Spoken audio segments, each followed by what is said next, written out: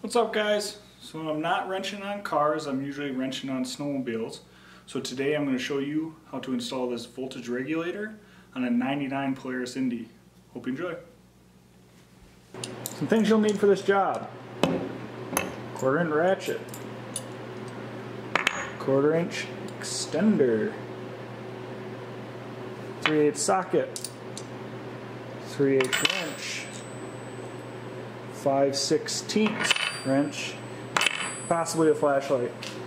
That should be all you need for this job. So we've made the transition out to the garage. Step one in any install is to warm the place up, and it's been warming up for a little bit. So like I said, I'm going to be installing a voltage regulator on this sled.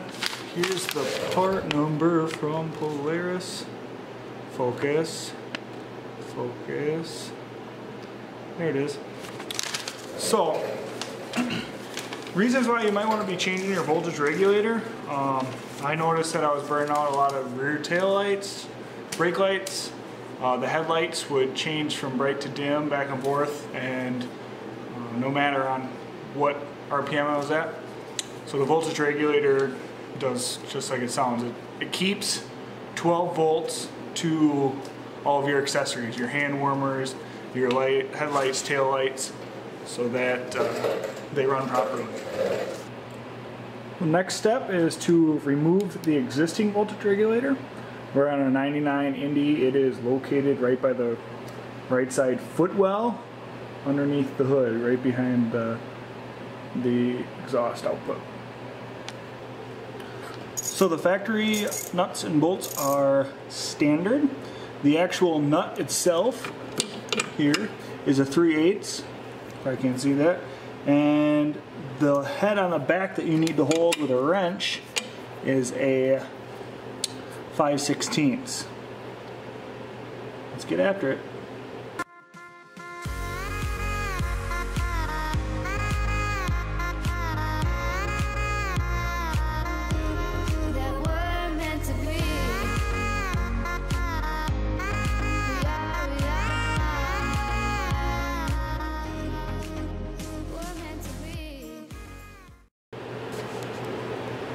So now you can see we have 2 bolts.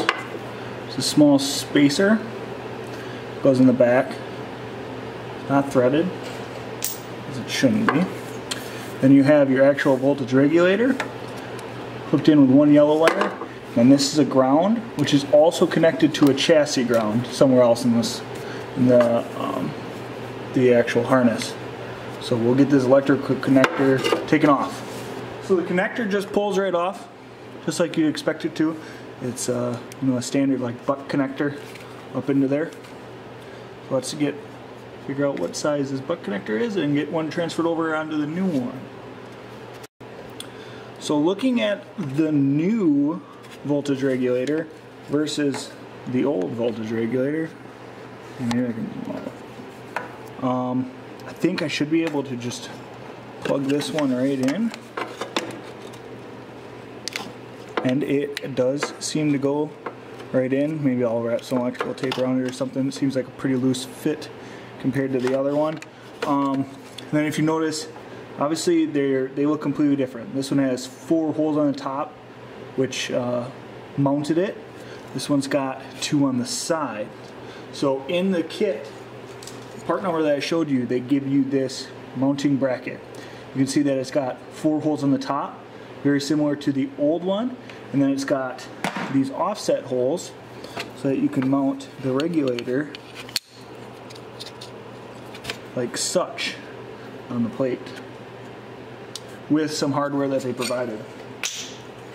So we're going to try to put this back together. So you can see I went ahead and attached the new voltage regulator to the bracket they provide. This is also provided hardware, and the wrench and socket size are the exact same as the factory hardware for the top here. So now we're just going to get this bad boy connected up.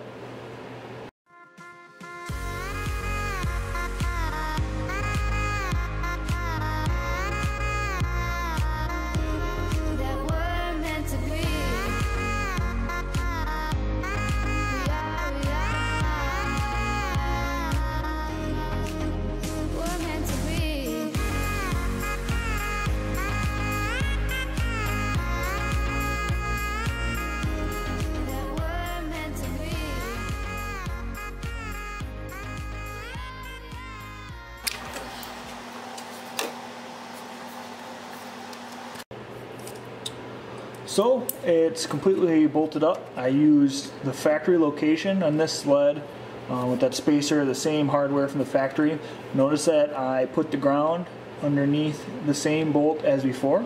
So now all I need to do is connect up this yellow wire and it should be good to go.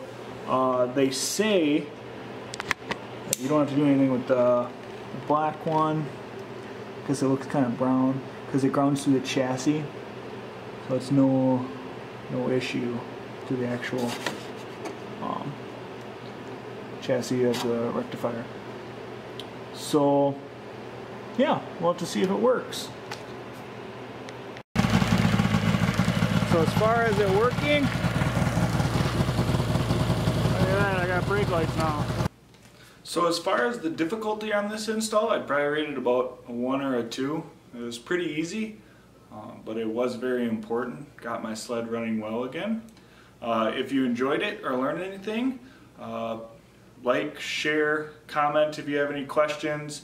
Be sure to subscribe. I have more things coming, especially with, right now it's the winter, so a lot of my projects are kind of cut down, but I'm sure there will be a lot of great content coming, especially if you're into cars. Thanks.